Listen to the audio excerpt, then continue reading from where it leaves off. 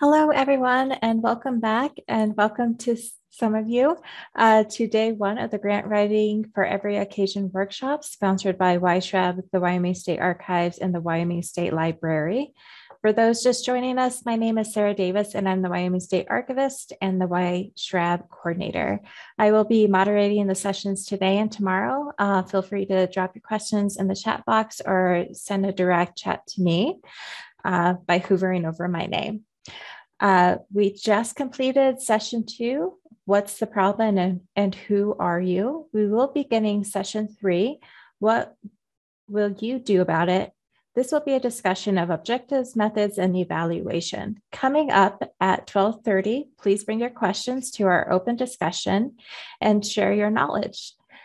At the end of this 2-day workshop, we will send an email with links to the recordings of the workshop sessions, any additional sources from the workshop, including copies of the presentation slides, and a link to a survey to help provide feedback on the event, as well as help us put together future programming. This workshop is brought to you by the Wyoming State Historical Records Advisory Board and the Wyoming State Library. Is supported in part by an award from the YSHRAB through funding from the National Historic Publications and Records Commission, a division of the National Archives and Records Administration. The YSHRAB program is administered by the Wyoming State Archives, which is part of the Department of State Parks and Cultural Resources. The presenter for today's sessions is Susan Mark. Susan Mark is the outreach librarian at the Wyoming State Library. Susan is one of 2 coordinators for the Wyoming State Library's Library Service and Technology Act grants from the Institute of Museum and Library Services. She's written grants successfully for nonprofits and state government agencies, managed grant contracts, served on grant review committees, and conducted grant writing workshops. With that, I will turn it over to Susan. She has a few more technical aspects to share with you before diving into the main content. So this is getting to the heart of the matter from most people's perspectives. What are you going to do about this problem? Going back to the grant logic again. People need something. You've got a plan. You're the perfect organization. You just need the funds. And so for this session, we're going to go over goals and objectives, methods, which is your actual project, and evaluation. And this really is what everybody loves to jump to because you get excited about projects, right? So, goals and objectives. This really is the change you want to see in the world. And if you've done your grant funder research right, and if you have prioritized it properly, your funder wants the same change. So sometimes goals and objectives are used interchangeably. Sometimes people say goals when they're really looking for objectives. The goals are more the broad overview of what you're trying to achieve over time, while the objectives are going to be much more specific to the grant project. They're going to be concrete outcomes or outputs. We'll talk about that in just a second. And the big thing is you need to be able to evaluate them, at least most of them. Even a little bit of evaluation is better than none. But those are kind of your goals and objectives. And objectives might be outcomes, which is a change in the recipient's lives, whereas outputs might be the numbers accessing the program or service. So, or you can employ a combo because you're going to have more than one objective. The thing is let's be real. You work in a library, you work in a museum, you cannot pre-test and post-test the people who come in to look at a display. It's just not happening. You can keep track of how many people see it. You can do a questionnaire afterwards. But outcomes can be fiendishly difficult to do. We do outcomes for our training that we do with federal money, very simple form. We ask people to say if their knowledge increased. But what you want to do, honestly, is do your best, because I think we all know some of the most important things that we do can't be measured. You can run a STEAM program for teen girls, and you can tell how many girls showed up, and you can maybe ask them to fill out a little survey for a candy bar afterwards and ask them, their thoughts and what difference this made. But you can't tell which girl is going to get inspired enough to become an electrical engineer. So really, you do the best you can with creating objectives. The objectives are, again, always stated in terms of beneficiaries. Your objective is not to hold 5 programs. That's your method. Your objective is that 100 people will attend those programs. And as I just mentioned, they're not methods, and they are SMART. I'm guessing that at this point, there's probably nobody who hasn't seen this acronym, but we're going to just go over it again because this is so important. SMART objectives are specific, they are measurable, and that measurable is going to come into play when we get to your evaluation. And evaluation is an extremely important component of a grant proposal, and one that's very hard to do. It's achievable. You can pull it off. It's relevant. It actually means something. It means something in terms of a step towards solving that need, solving that problem in your community, making that change in the world you want. And it's time limited. This is going to happen over such and such a period of time, which is generally over the period of the grant, or more accurately, over the period of the grant, less whatever time you may need to do the reporting. So do we have any questions so far on objectives? I have not seen any questions yet. Okay, I think a lot of us who've been dealt with strategic planning repeat the part about method. Yeah, your objectives are not the method in terms of the method is what you do. So you would offer a program 5 times. The objectives are going to be what they do. And like an output objective would be 100 people come to those programs. So it's always stated in terms of beneficiary, and you don't want to mix the two up. You don't want to mix up your objectives and method.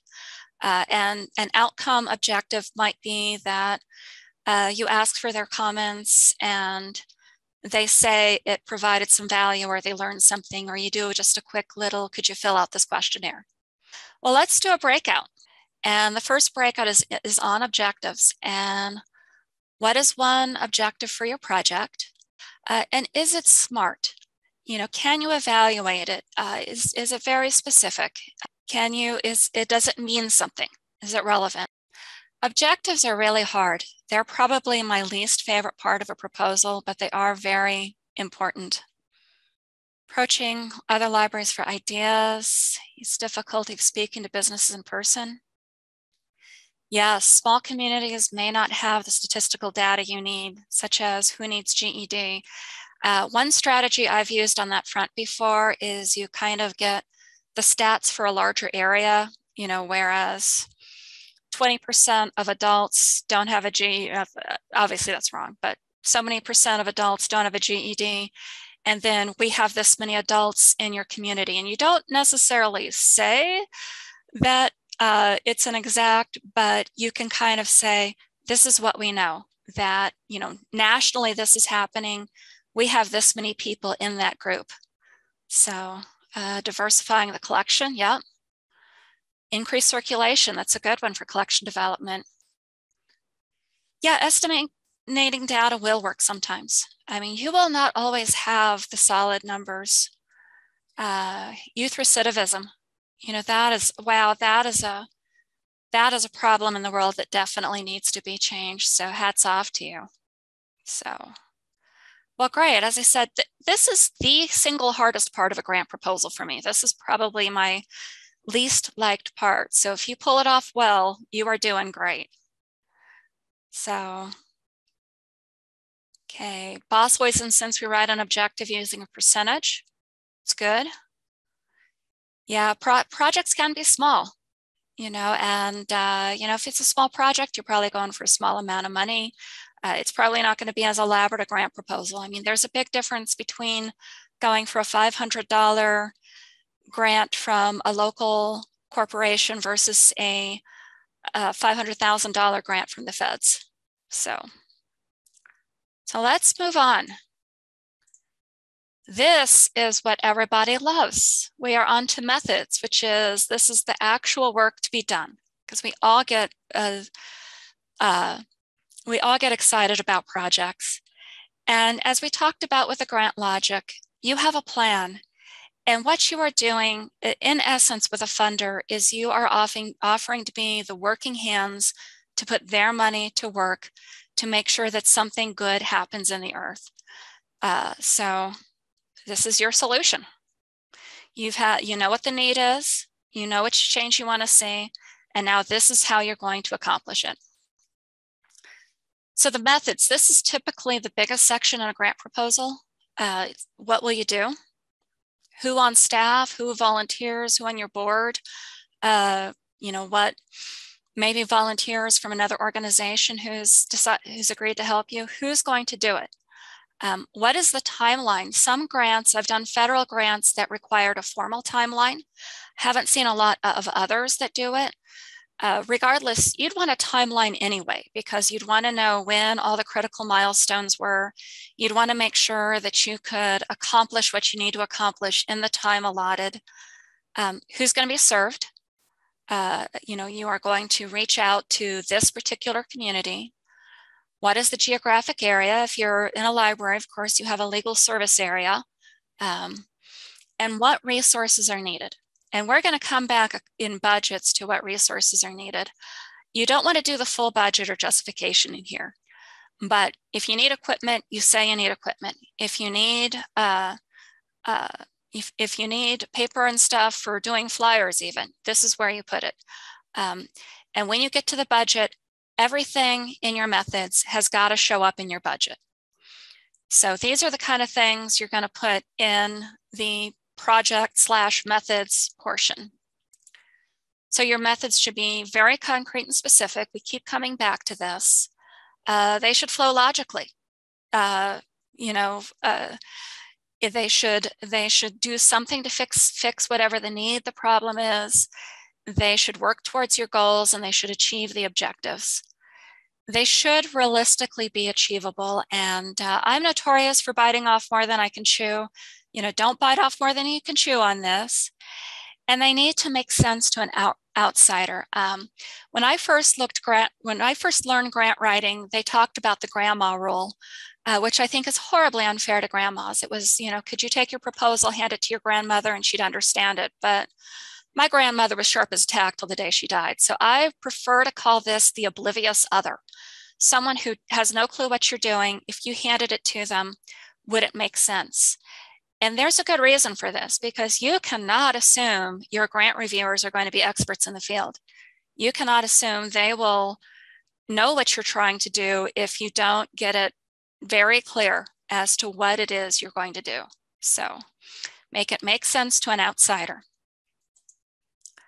So is your method unique? Do you have special organizational expertise that is going to make this method work? Is this something other people have overlooked that you think will really work? Kind of an innovative approach. Do you have the strong community ties that are going to make this really an effective method? And are you coming up, are you building a better mousetrap? Are you coming up with a more effective solution than other people have done? So those are some of the things that will make your method unique. Some of the questions to answer. Obviously you're going to want to focus mostly on the plan, what it is you're going to do, but you can work in, how did you choose these methods? What was the reason you choose them? How are they going to achieve your objectives? And how do you know? How do you know this is going to work? And I thought I saw one question come up. Let's take a little break for questions. What do you mean by time limited? Yeah, and the SMART acronym. It could be the objective. Typically, it's going to be time limited to the length of the grant, but not necessarily. You're going to have to report on the length of the grant. So when you write your objectives as something to be evaluated, there's going to be that, but you can, if the impact of the grant, and we will talk about that a little bit in terms of sustainability, is going to extend, you can certainly make one of your objectives that it's going to extend. And, when you get to the evaluation, just say that, this is going to extend beyond the project for this, and this reason, and these are the reasons we believe it. I hope that answers your question, Lisa. Is that close? All right, so we're going to go to another breakout, and the question is, how did you choose your methods, and how do you know they will work? If you are watching this on a recording, pause the video, write down your thoughts. Okay, it looks like I think we have everyone back. If you had any takeaways, please share them in the chat. Did somebody have a really cool method you loved? And so please share what came out of your discussion. Oh, that's an interesting one, Rachel. Getting things set up so another organization can do their work in your space. That's an interesting one. I like that. It's a great way to partner. Autumn, a collection develop grant method absolutely would be buying books. You'd probably also want to include some on the collection development policy in terms of how those books will be selected, where those books will be bought from. Homeless resources, food pantry, etc. in a library. I like that. That really shows you're serving people in need. Definitely use state personnel and resources available for help. I know a lot of you from libraries. We here at the Wyoming State Library, we do a lot of support services for libraries out in the field, and other state libraries do too. So if you have a question, if you need help, give them a call, see what they can do. Now we were on evaluation. And when it comes to evaluation, this is also hard. I would say the objectives and the evaluation are the hardest parts of the grant. So necessary, but very hard. Even a little bit is better than none.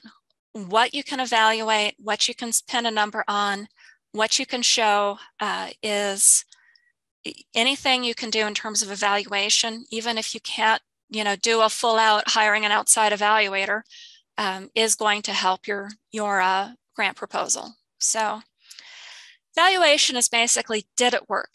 And the sort of corollary to that is that were there things that could have worked better that you will change the next time you do something like this? How do we know it?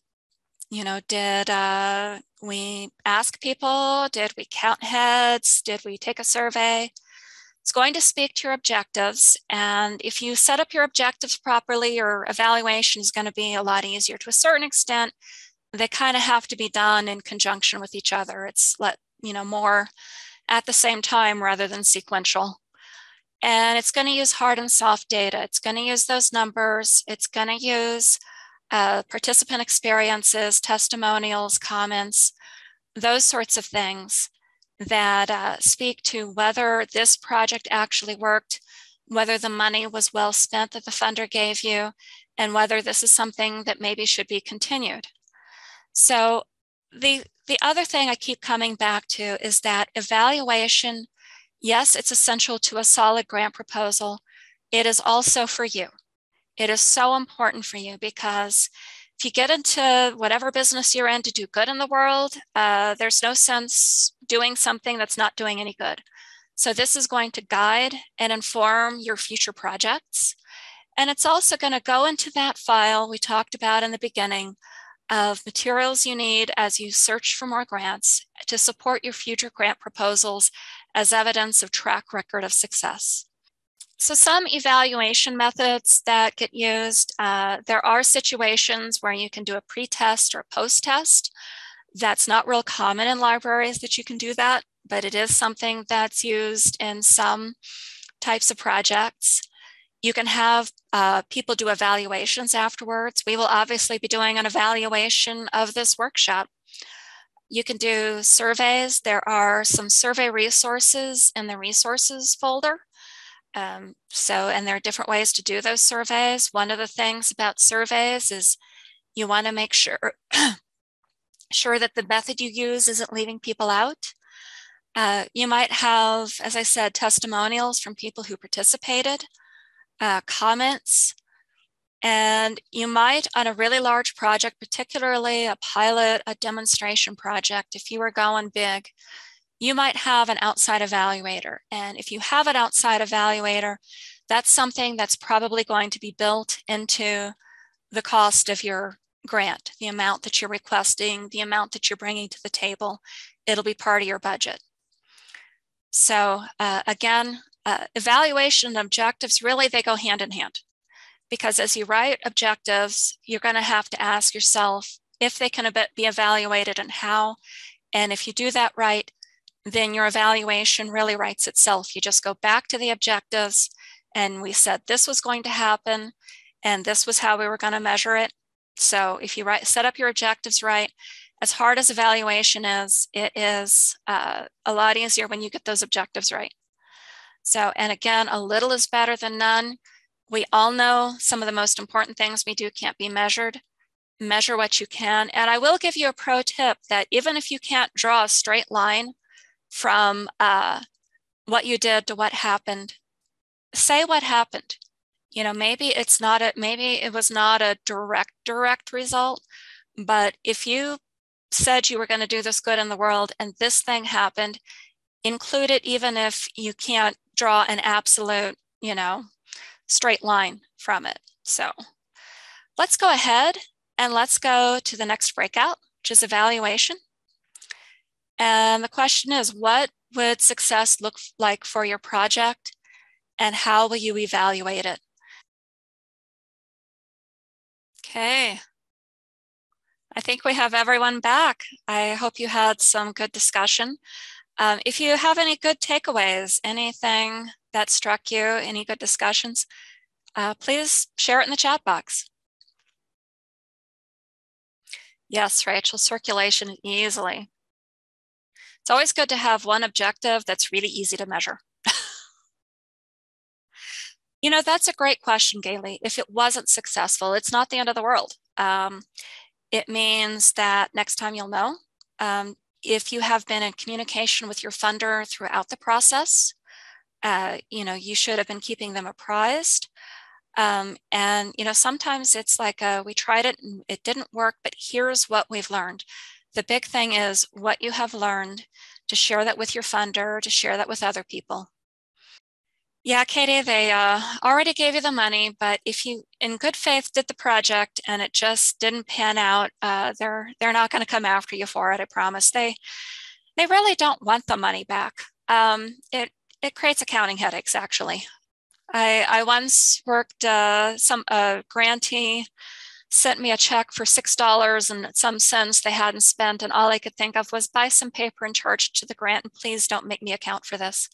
So they really don't want their money back, but they will, if the project didn't pan out, they will want to know what you've learned.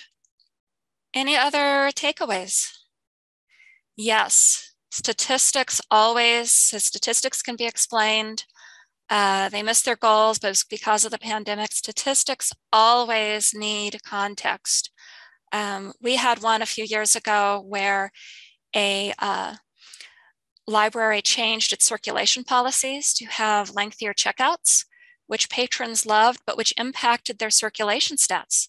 And so if you just looked at the circ stats, it looks like, well, their circulation is going down, but the books were out of the building the same amount of time and the patrons were happier. So it always needs context.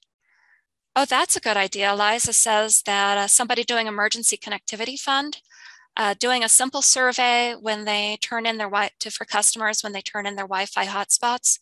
Yes, anytime you can do a simple survey, and you want to keep them short. And again, there are some resources on putting together good surveys in the resources folder. That question, I guess, kicks off our questions. Jackie, that's a good question. How long should you wait for feedback? And if you send out a survey, how long should you wait to close it or wait for results? It really depends, but don't wait too long. It depends on how you're doing it. There was one thing I was involved in that did a survey that was on library computers, and they kept it open so many weeks. You don't want to extend it forever. We use SurveyMonkey, which allows us to close at a certain time and to send reminder emails. But, if you can't get a survey that's completed at the time it's happening, you probably want to, keep it a reasonable time, couple weeks, 3 weeks. Like I said, really depends on what you're doing. The resources that I just mentioned in the reminder email we sent you out yesterday, there was a link to a resources folder.